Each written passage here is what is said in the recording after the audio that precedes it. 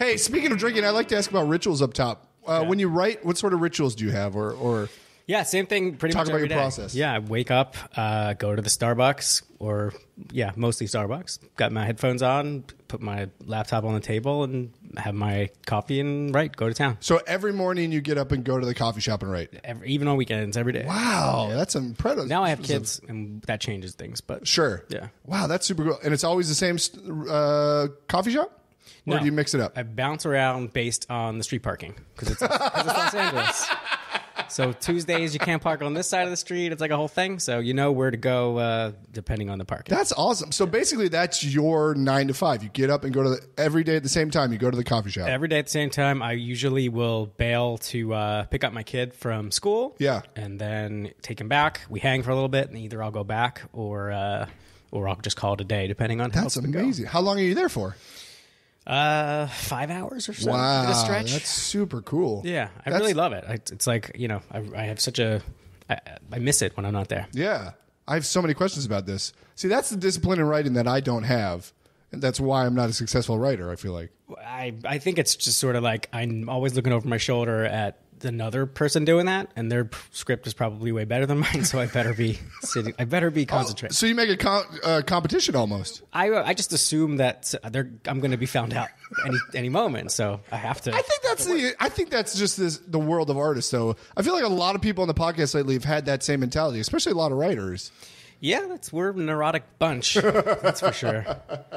But, okay, so let's say you get up this morning, Monday. Do you have the coffee shop in mind that you're going to go to right away, or is it based on mood, or is it based on what you're writing? I knew I had to mail some letters today, so I went to the coffee shop that has the post the what is it called? The blue box? Yeah, the blue box. The blue box. I knew where that is, so I went to the one across the street from that, and I sat there and just did not look up until 1:15 today. That is incredible.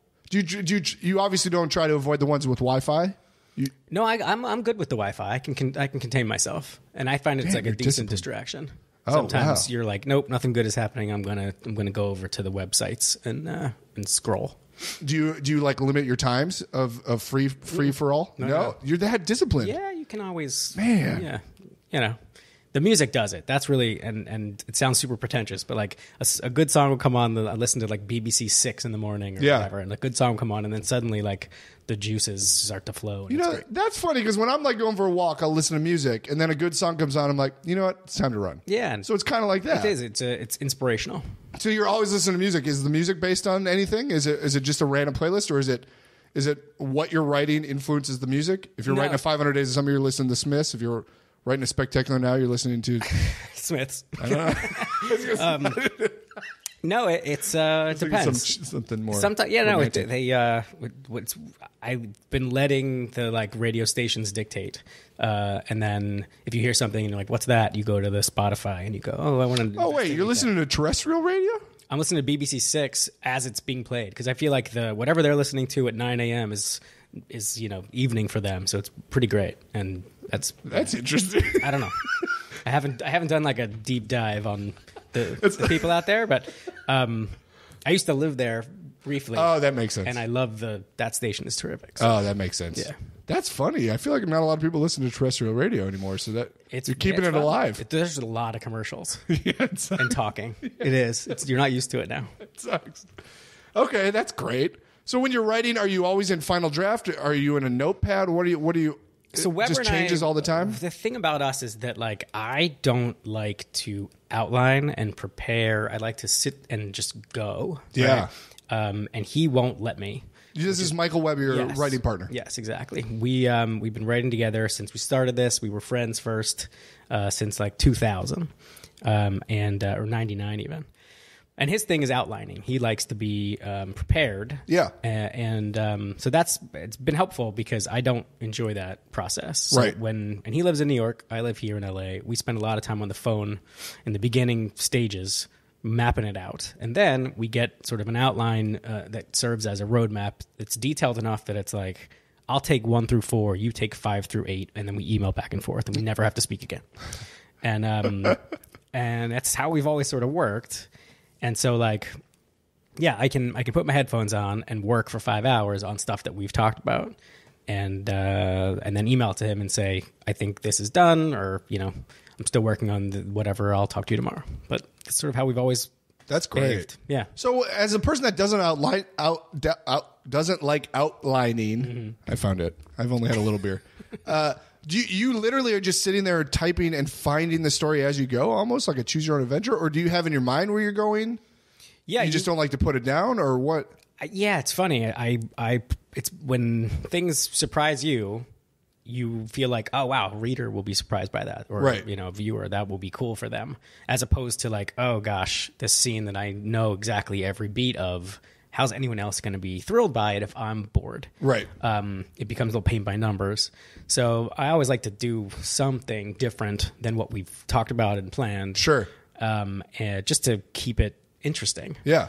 So, but if I don't have that, I sat down to try to write something, and I probably wrote 50 pages. And then when I was done with it, I was like, I don't know what page 51 is. I'm just going to, never mind, and delete the whole thing. I have a tendency to just delete everything. What? So now I don't do that anymore. Now I have somebody who holds me accountable and doesn't allow me to do that. But I have been known to do that. My pinky is hovering over that delete button not the entire time. So wow. Yeah. Do you use any of those like crazy apps that like auto delete if you stop writing? No, I don't know about this. Apparently, I should not know about this. Some writers have told me there's like various apps they use, and one of them that I've found fascinating is if you stop typing, it starts deleting what you have on the paper. Jeez. I have the natural version of that. Yeah, it sounded like that. I don't need that app. Okay, so let's say you just finished A Disaster Artist. You have no ideas. You go to the coffee shop. Do you just start like writing down ideas, or do you just jump into you come up with an idea and go deep into that for a while? Hopefully you have a few ideas that are interesting, that are percolating, and you have an idea for a scene. You have an idea for a character that you think you could turn into something. You have some kernel of something. Yeah. And that would become an email paragraph that I would send to him. What do you think of this? Bounce it around. And then we kick it back and forth, and eventually either it becomes a thing, or there's nothing there and it dies. And we've been doing a lot of adaptations, which I really, really love, because it's a different part of your brain, and it's more like when you're not writing, you're reading. Right. Which we love to do anyway. And we've been fortunate enough to be in a situation where we've done a couple, so we get some books early, and we can read them. We can decide if we think they should be movies or whatever, and that's been a great kind of thing for us to tackle, both because we really enjoy it, and also because it doesn't feel like you're wasting time staring at a blank screen. You are there's something to do. Yeah, that's good. Let me ask you this selfishly, because this is a problem I always run into. Got an idea. For a screenplay or whatever, I start writing it, I write, and then I'm like, all right, it's done, and then I only got like 40 pages. Right. What do you do there? How do you have like a cheat code for filling in? That's an interesting thing. Or should I just enter the Academy Award for short film? Are you writing comedy? Yeah, usually. So I feel like we could all write together. We could use your 40 pages in a bigger story. Our stuff is it's always long and not funny.